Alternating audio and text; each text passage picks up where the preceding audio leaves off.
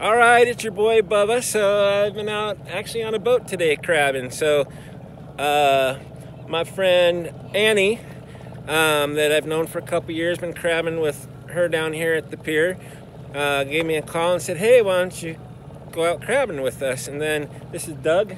Yep. And he's hiding behind his thing there. But anyways, we just went out and caught our limit plus 6. So we were able to give 6 crab to some guys that were out there crabbing, and we had 5 guys in a boat and they only had 40 crabs, so that was kind of cool. So but anyways, yeah, we got a Turn around and show them where the dock is. oh, okay.